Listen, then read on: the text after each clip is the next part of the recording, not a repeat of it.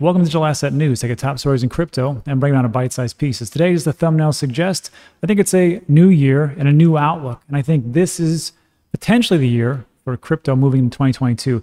And what's going to push it is what is already here. Institutional funds. So we're going to take a look at how hedge funds can actually compete.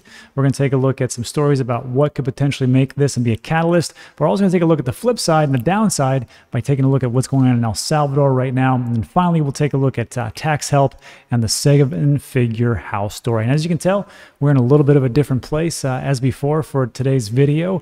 We've been slacking lately because we've had family in town and the holidays, but that's all over, unfortunately, and now it is back to the grind. So as you can tell, this is the new house here in Puerto Rico, and we're going to be doing a story. So wait till the end. I'll tell you exactly what's going on. But to get going, let's talk about what's going on into the market right now. So today, it is the 2nd. It is almost 4 p.m. Guaynabo, Puerto Rico time. And it looks like everything's holding kind of strong. Everything's kind of going sideways. Nothing's really happening because it's Sunday. It's Sunday and we don't really have much going on. I mean, I think the big gainers right now, I think we've got Polkadot at 7.3% in the last 24 hours. That's pretty good. Avalanche up a percentage point. And I think, if I'm not mistaken, Chainlink, there he is, up almost 9% in one day. And I never understood why Chainlink was so underperforming, because it actually has real world utility. I mean, we need to pull in that outside data into the blockchain, and without Chainlink, it's one of those oracles that you really can't live without. So it's always surprises me just how underwhelming it does. But there is times when it breaks out, and this is just one of those times. So good day for that. But to really dig into it and really talk about what's going on, it really just comes down to there was an interview, and it was with Anthony Scaramucci, the Mooch, and he's on the Real Vision Crypto, Raoul Pal's channel, and he's here to talk about his hedge fund, Skybridge, and how much he allocated to the fund as far as crypto, and he's kind of trying to weight different things. And it's amazing to me because he is just one of many, I think, that are going to come about. He talks about going from 4% to 20% and how that all happened.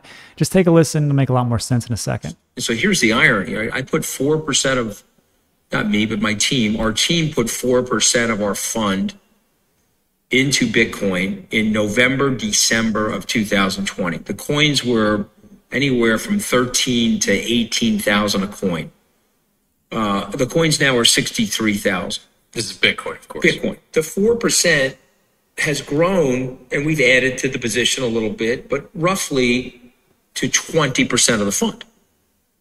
So yeah, 20% of the fund. I think if you're talking about how funds can compete and actually do things, I mean, that's just a great story from Anthony Scaramucci. And when people ask, well, who cares about Anthony Scaramucci? Well, remember, he's been in traditional finance for quite some time, and he's one of the founders of Skybridge Capital.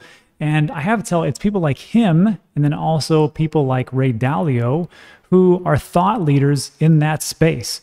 And I think when we start to hear these stories, it's not just us hearing these stories, because we don't care. We already know where things are going. We have to get everybody else underneath our tent. And these are the stories that kind of push those people or bring people underneath. So this was a good one.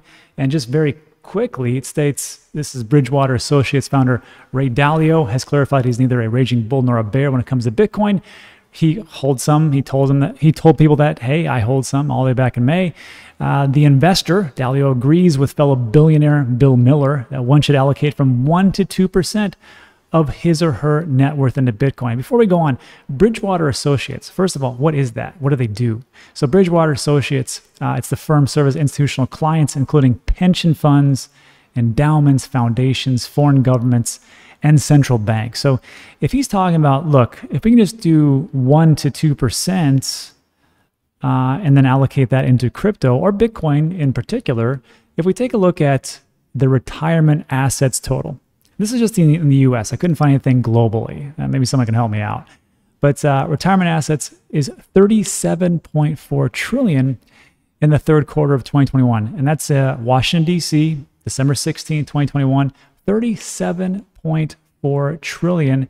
This is just for retirement assets. So we're talking about like 1 to 2%. We're like, okay, that's nice. That's cute. That's adorable. But in all honesty, we have a retirement crisis. We have a pension crisis, and that's going on throughout the US and globally. So the question is, well, how can you compete?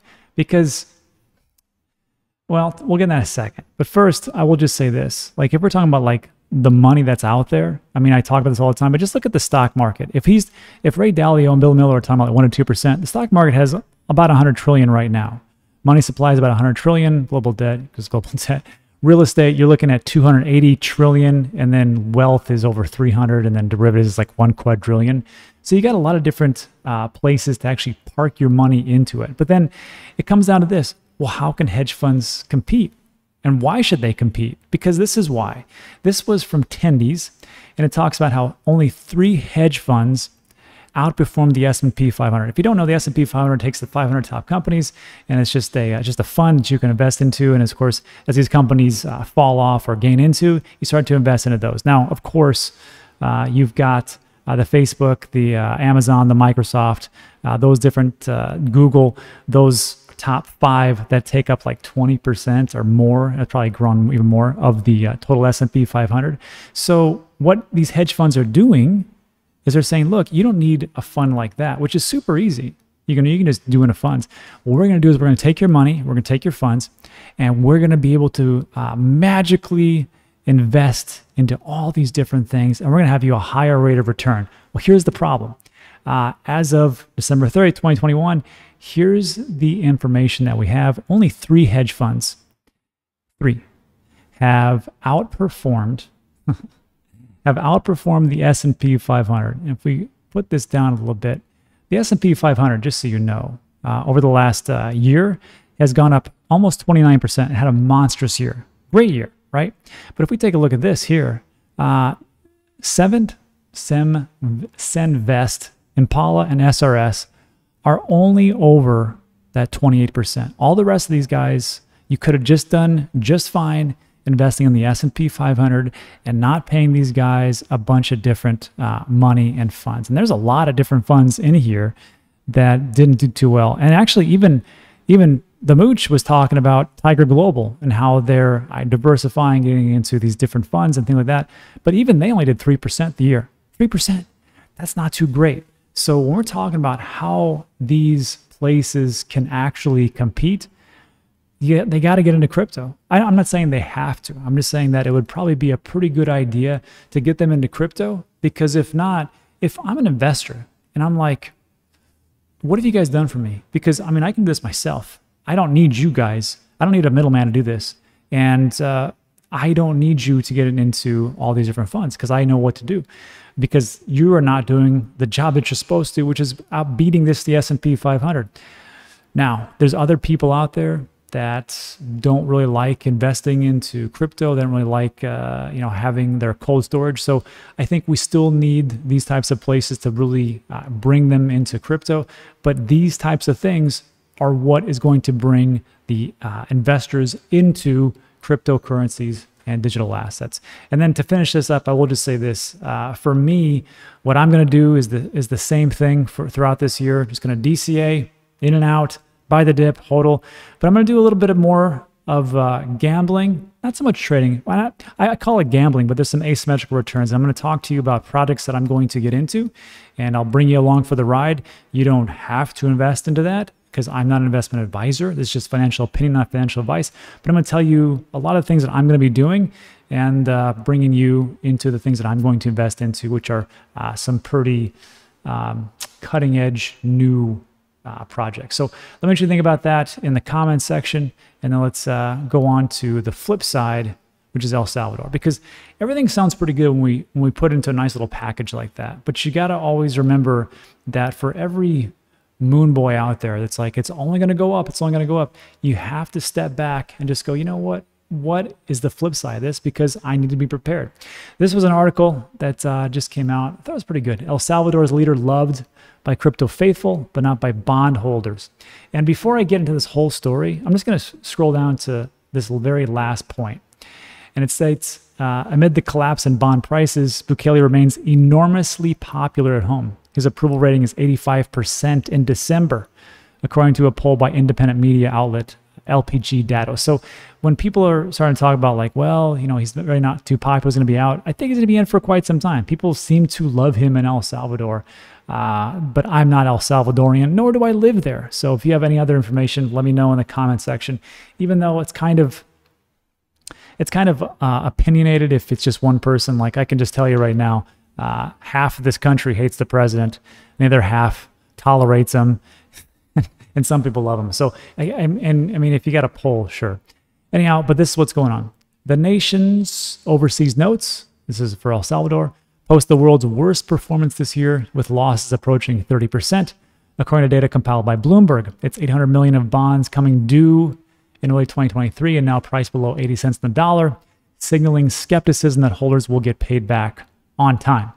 Bukele has said he plans to issue $1 billion in 10-year bonds next year on Blockstream's liquid network for a yield of 6.5%. Seems like a pretty good idea, actually. Half of the proceeds would be used to buy Bitcoin. So it's all hinging on Bitcoin. And this is a statement from Jared Liu, money manager at William Blair Investment Management in New York. He says there's a good shot that he's able to get this done, and this is just going to embolden him even further. The path of getting paid back really relies on this model, and this model relies on Bitcoin prices. And there's one more thing I was thinking about when I read this. I was thinking about the El Salvadorian people, because as they start to take in Bitcoin as payment on the Lightning Network, they can immediately transfer it over to fiat. They can do that, but some people, I would assume some, not 100%, have left it into Bitcoin because they've heard about, you know, how great it is and the price appreciation. And if they've been doing that since the inception, they're probably not doing so great right now. I mean, maybe they really are dollar cost averaging, but last couple months have not been kind to Bitcoin. So if they've been holding, hopefully they understand that it's a long-term investment. But if it's just me and I'm in a third world country and I have to provide for my family, and this is the only way that I can do it, and I see $1 worth of Bitcoin is now worth 76 cents, I'm like, whoa, maybe this isn't the greatest thing of all time. I mean, think of it this way. Even people in first world countries can't even get that straight. And they're like, wow, I just lost 5%. I got to start to cash out. So just take on the flip side and look at that. And I got to tell you right now, the IMF and the central banks are desperately rooting against El Salvador. They do not want this to work whatsoever. So I'm saying that this is the year. This has to, I feel like it has to happen. Now, you can't stop the inevitable for what crypto is, but you can delay it. So let me just think about that in the comments section. And let's move on to our last piece, tax figure help. This one was actually pretty funny. This was from Charles Hoskinson. And he states, this is a meme. Hello, IRS. So my client bought $7,000 worth of CumRocket and staked it for 3 months to earn 6,900% interest. They then sold and took the profits to invest in NFT titties. But the dev rugged the project and they only managed to liquidate 10% of the funds. Can the client deduct gas fees for the minting and balance out the short-term capital gains taxes from said cummies? Hello. And I thought it was funny. First of all, that's the first time I was able to read that without cracking a laugh. But it really is what it is, because there's so much craziness out there. So if you're in the United States and you have to do taxes, like I'm gonna have to do taxes, I'm just gonna recommend CryptoTrader.tax. There is a link in the description. Looks just like this.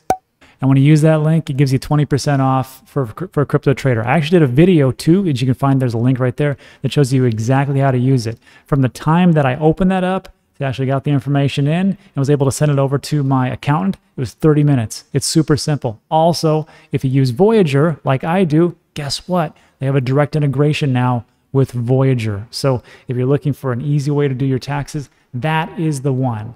And then lastly, to end this all up, there was a video that someone shared with me. It was called Crypto Millionaires Are Flocking to Puerto Rico. And I got to watch this great video from Crypto Crow. Really good video. It's him and his wife, and they talk about the pros and cons. Mostly, I mean, he's right. There's a lot of cons in Puerto Rico. I think even Puerto Ricans would agree with it. But it's a pretty good place, and I want to talk to you about this house that we bought, which I'm going to do this week. And I'm going to talk to you about how I use the crypto for loans, for the sale, for the down payment, how it all took place over months and actually years to get this whole thing done. because it's not just an overnight success. It actually takes a lot of time. And the reason why I'm talking to you about this house, it's not a flex on the house. Like, look at this, I got this great house and I'm in Puerto Rico. What it really comes down to is, and I'll go into all this, is how it is up. You are the only person that you can count on. If you're watching this video, it's probably you against the world. So when we're talking about getting into crypto and making these types of investments, who else in your family is going to do it if it's not you? And when I talk about these things, we didn't buy this house because it's just some place we want to lounge around in. This isn't 1950s when you do that. We bought this house for a specific purpose, to do specific things, and we're doing these things to take care of our family and our friends and the people within our circle, because again, if we don't do it, ain't nobody gonna do it. So really, you gotta really put everything into it, because if you don't, there's no one else that can do it for you.